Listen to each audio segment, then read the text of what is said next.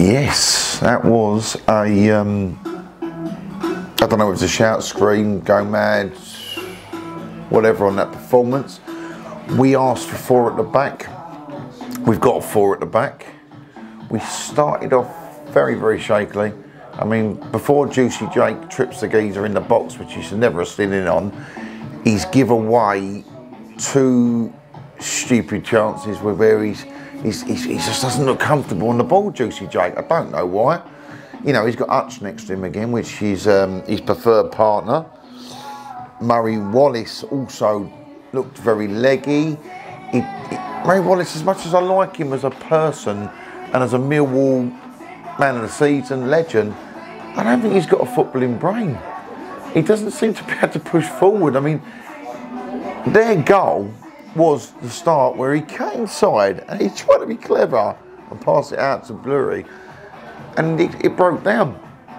But then when it broke down, he'd gone out of position, so therefore that bloke was pushing back now onto Juicy Jake, and he was there tracking back as well, and Jake's just like, he's pushed it past Juicy Jake, it's going out of play. Juicy Jake commits a sliding challenge and he takes the geezer's legs away. There's people saying around me, ain't a penalty, can't fucking believe it. I'm like the bloke next to me, it's a stonewall.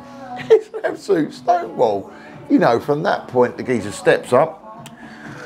Very unlucky in my opinion, Long. A lot of people saying that, you know, Bart would have got it. Would he have got it? We'll never know. He made a decent hand on it. It sort of went that way. He saved it. It went down. And it sort of come off of his elbow, you know, where you've got the angle, and went in the goal. You can't odds that. You can't odds that because, you know, on the flip side of Long, you can blame him for that. Didn't have a lot else to do, but I'll tell you what, he's kicking tonight. Though it's not Rowett's preferred way of attacking, I'll tell you what, that was a weapon for us tonight. He put the best balls into the box that any Millwall players put all season, and consistently. It was obviously a ploy. Up to Cooper in the box, Cooper lays it down, and then there should be someone following on like a Fleming or a Bradshaw or an Afobe, even sort of old Georgie Saville, but they weren't there a lot of the time. We created a few chances of note. There was the one where it was a nice little ball into the box, he's held it up and he's come across, he snapped it across the box. What's his name, Bradshaw, he's put his toe out. I mean, if he's an inch taller, he hits enough on it and it goes in.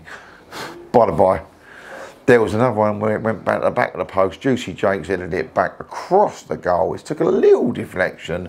Bradshaw, because he's only 5 foot nothing, couldn't get over the ball to get enough on it to go in the back of the net. It's another one gone begging. It's another one gone begging. And in my opinion, it's a marked improvement with the performance against arguably the poorest side in the league. A team that a lot of teams will expect to put them to the sword and quite comfortably. Millwall didn't. We attacked into the final third with a bit of impetus. We come forward at pace. I loved it. Then all of a sudden, instead of playing a killer ball, slip it through, we slipped it left or right. There was a couple of times Perry's tried to pull it wider and wider and he ended up walking out of play. He should have some space awareness of where he is then. The jury's out for me with Tyler Berry.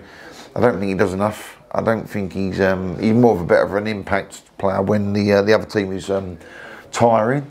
If we go through the team, I think we've mentioned Wallace, we've mentioned Cooper. I think Hutch had a really good game again. Danny McNamara, really good. They never came down his side at all. For a lovely challenging on Fergie towards the end there, and I just think he looks a solid player. I don't think he should have been out the side in the first place. Suits a 4-4-2. The 2 in midfield, Saville's not in his best game tonight, but I still think he adds a bit. I want to see who people think. Billy Mitchell's an absolute nailed-on starter, brilliant. Millwall player, Mill fan, starts, but who would you start in that other place next to him in the 2, in the centre? Fleming's done well tonight, he's come through, he's scored an absolute fucking weldy. He's in it a free kick that I don't even know how the keeper saved it, and we got it on camera as well, but he'll come good. Now the 3 that you put up front, I think it was Bradshaw, Volkswagen and Tyler Bury. That to me is a strange. I mean, tell me who you think that. I think the idea of the 3 works, but not that 3 in that combination. It just doesn't work. You know, it does not work. And Bradshaw's a nearly man. I don't think the balls are getting. I mean, Gary Alexander spoke to one of my mates at the half time. He said, I feel sorry for Bradshaw. He doesn't get the balls in the box. I think, the jury's out with me. Is it positioning with him, or is it the right ball into the box? I'm not 100%. A few times when he's had a few snapshots this year where the ball's come in and he snapped at it, he's put it over the bar. He's put it over here. He needs to work on his consistency with his shooting, hitting the target and hitting it at a pace.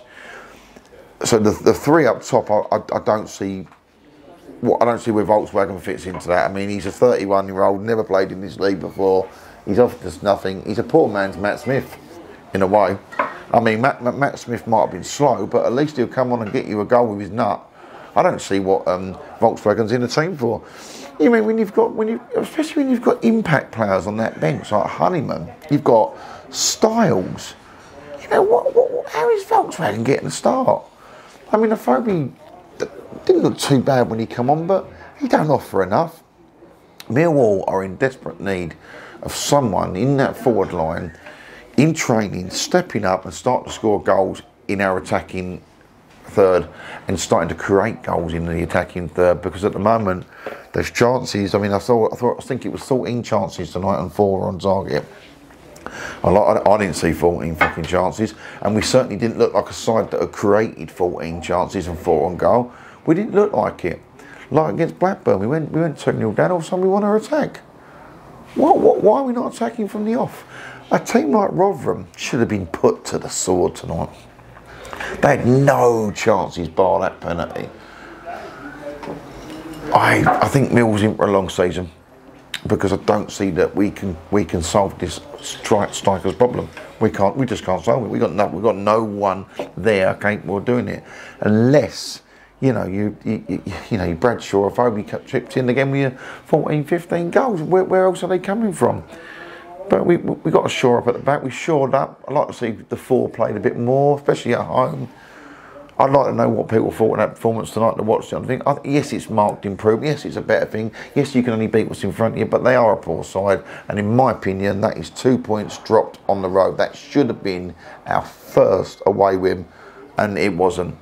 And, you know, I was looking at a win here and a win against Borough to put us sort of, you know, top half of the table, give us a little bit of breathing space. I know there's other teams like West Bromwich Albion that ain't doing too well. Bruce is going to get the sack soon. I mean, you know, your Boroughs are down there, but all them teams that are in that bottom 3, they're teams that, in my opinion, can get out of there and push up towards the middle of the table.